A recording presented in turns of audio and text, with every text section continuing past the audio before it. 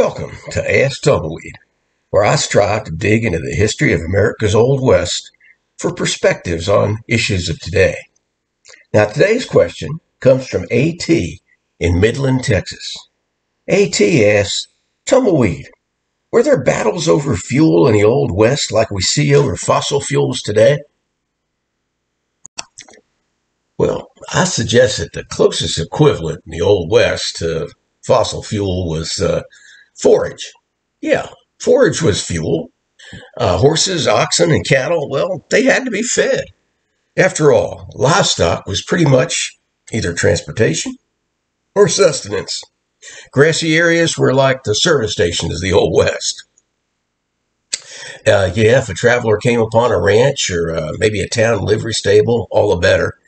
They could not only get their livestock fed, but get repairs made, not unlike today's auto mechanic. Worried about climate change? Oh, you better believe it.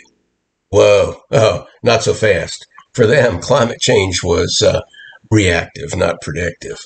They didn't have highfalutin scientists or meteorologists to turn to.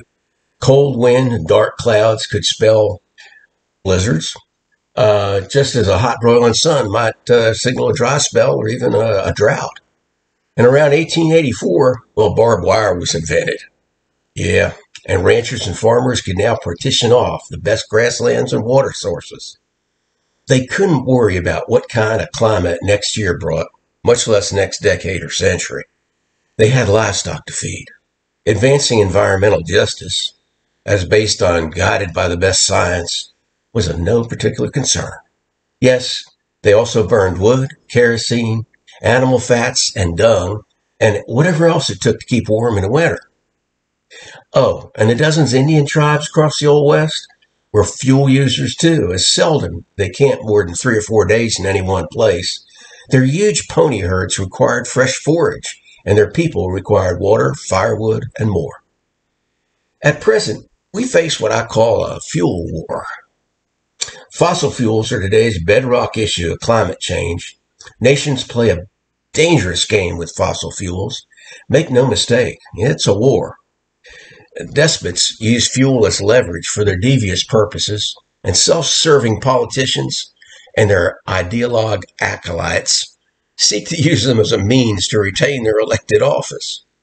Artificially high fuel prices can be used as blackmail against users to limit use of fuels and turn them to alternatives more acceptable to climate ideologues.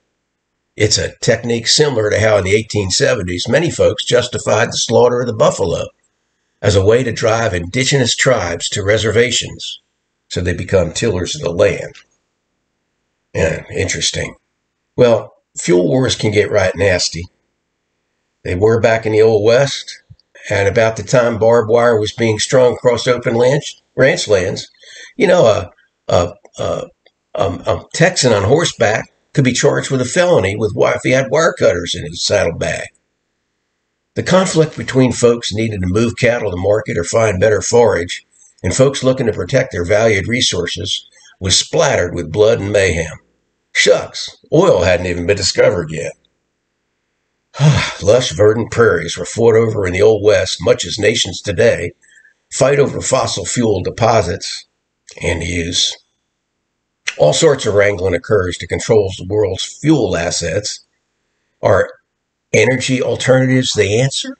Well, these days, minimum wage folks and retirees on fixed incomes, well, they're held hostage to energy alternatives that are out of their reach. It'll be decades before electric vehicles charging stations are readily available. Centuries before sufficient cobalt and graphite are mined to meet the global green infrastructure needs, like batteries for the cars, and still more decades to erect enough unsightly wildlife-killing windmills or install sprawling acres of ugly solar panels. Well, obviously, Tumbleweed here doesn't mind tackling a potentially thorny issue. So you're encouraged to submit your questions to asktumbleweed@gmail.com. I'll try to tie today's issues back to the Old West. Y'all also might enjoy my Tumbleweed Sagas novels, in which protagonist Texas Ranger Luke Dunn must often deal with the cultural issues and prejudices of the mid-1800s while delivering justice on the Texas Nueces Strip. I've woven some morally principled messages through the pages of my 5 sagas to date, as published by Defiance Press and Publishing. They're available online in print, e-audio, and e-book from Amazon, Barnes & Noble, and other popular online booksellers. Do buy your copies of Nueces Justice, Nueces Reprise, Nueces Deceit, Nueces Blood, and Nueces Grit today. And I'm pleased to announce the availability of the Audible version of Nicholas Dunn, The Making of a Texas Legend, that's available online today from Amazon. And do visit my posts on Facebook at Tumbleweed Sagas and at Ask Tumbleweed, and check out my website at tumbleweed.me. Meanwhile, y'all do take care.